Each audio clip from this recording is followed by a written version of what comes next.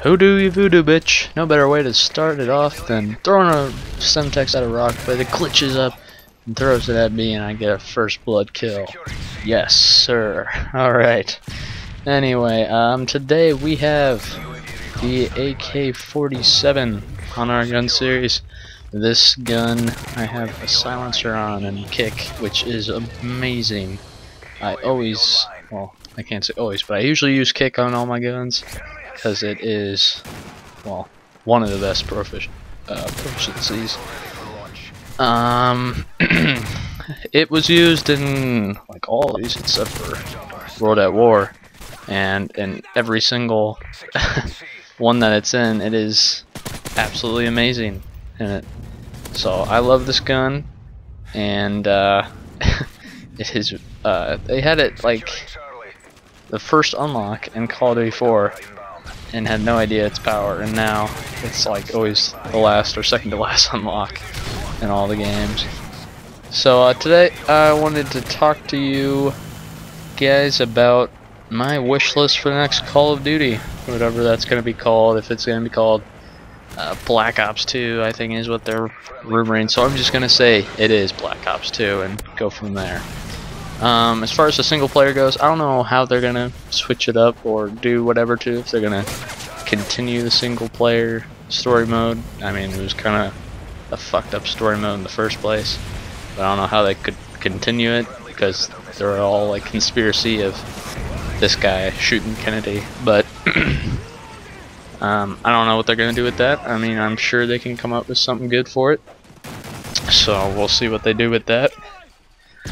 And as far as multiplayer, I'm gonna be that guy that is for currency system that they had, and I hope they bring it back, because it's something new. I mean, it's different, and they got to bring something new every time for every new game. It's hard, but honestly, bring that back.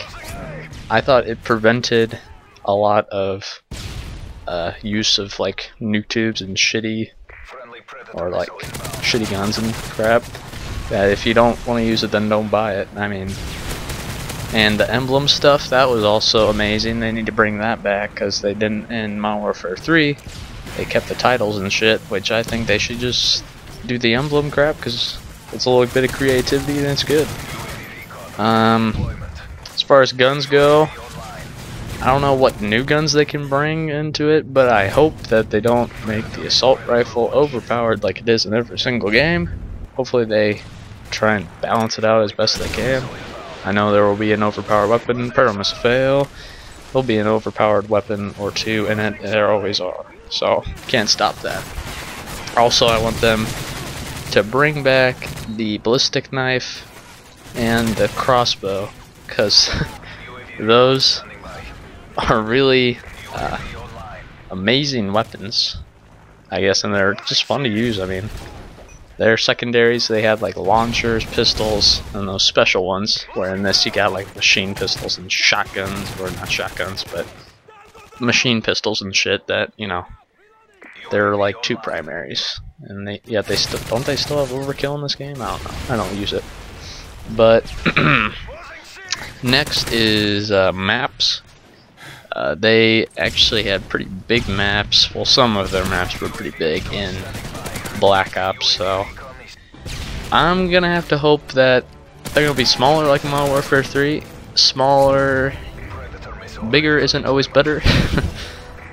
Smaller maps are more fun and more action-packed, but that does kind of fuck with the spawns sometimes. So yeah, you know, what can you do? Permas fail.